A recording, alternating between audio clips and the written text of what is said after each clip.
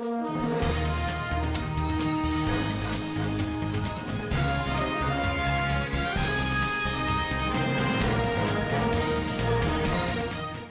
how much Papi Moloi is supporting her ex-husband.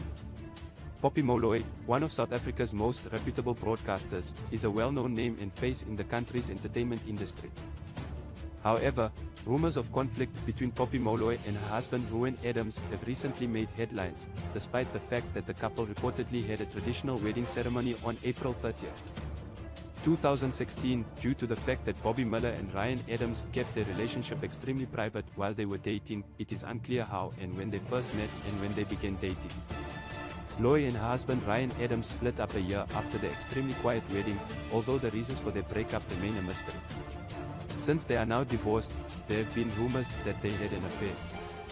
According to reports, he is requesting 50% of Bible's fortune on the grounds that they were married in community of property in 2016 when he purchased law for her. In addition, even though his ex-husband is reportedly requesting $8,500 per month in spousal support, it is known that Papi is already paying $8,500 per month in spousal support. This cost caused a stir on social media, with some praising the spouse for asking for 8.5. He didn't even know what lobola meant, and now we're asking for 8,500 per month. Is he being unreasonable?